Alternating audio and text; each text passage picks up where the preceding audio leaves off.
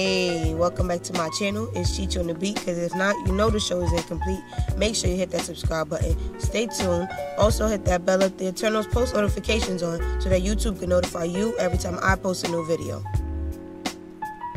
Today I'm going to be showing you guys how you can do your own lash extensions at home, especially if you're a beginner like myself. The best part about it is I only spent $7. So if you want to see how I achieved this look, just keep on watching.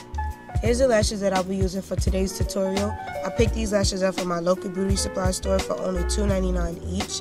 I purchased one medium pack and one long pack of lashes. I bought this eyelash glue mainly for the applicator, not because I don't already have one, but this is Kiss's I Envy Clear Eyelash Glue. Here's a slanted pair of tweezers that I'll be using. These are my everyday tweezers. There's a basic cheap eyelash curler that I purchased from Forever 21.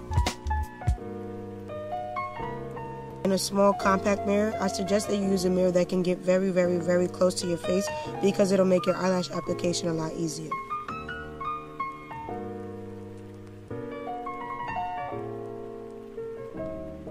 I'm taking my spoolie and brushing my eyelashes upward to prep my lashes before application. I'm going to start off with the medium clusters first, apply a very small amount of lash glue, and apply it directly on top of my natural lash, as low and as close to my lash line as possible.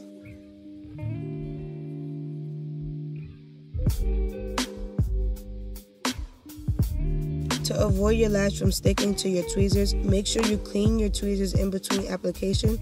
You can use your fingers or you can use a paper towel. It's completely up to you. Ideally, I like to create more of a wispier lash, so I'm going to randomly place down these medium clusters to create the foundation to give us more of a wispier look.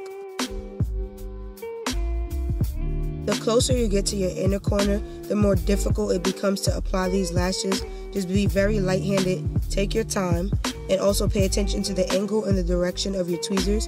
You always want to make sure that the sharp edge of your tweezers are pointing away from your eye.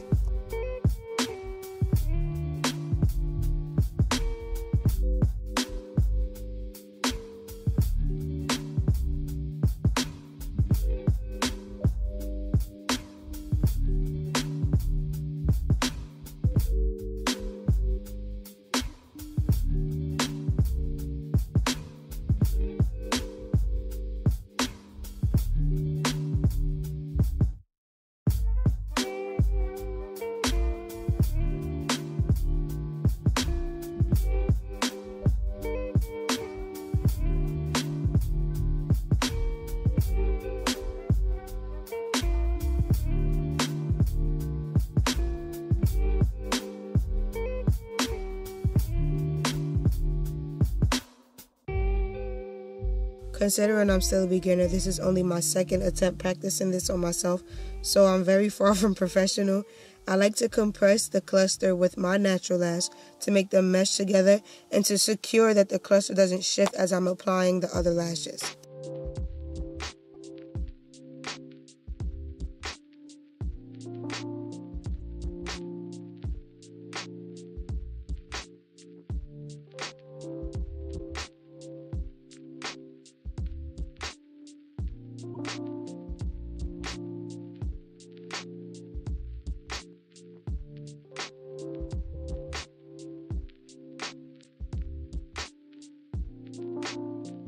The more gentle and light-handed you are, the easier this becomes for you.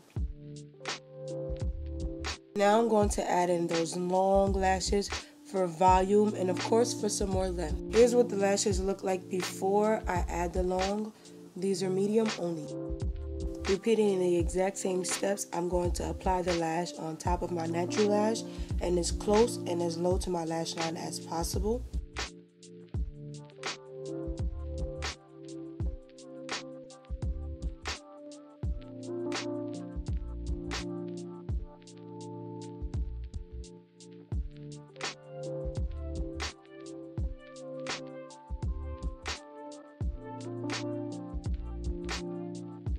I'm using the long clusters to fill in all the gaps and sparse areas.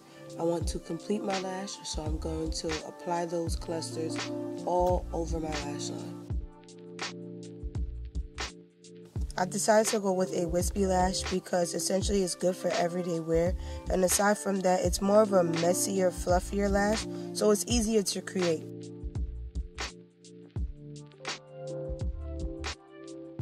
And as I place these lashes down, I'm still securing them so that they don't shift.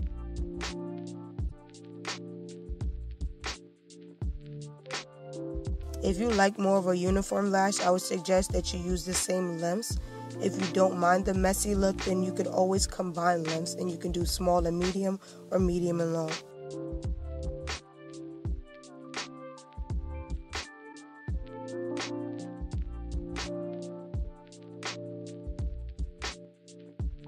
To me, the best part about this project was being able to customize the lash to my liking.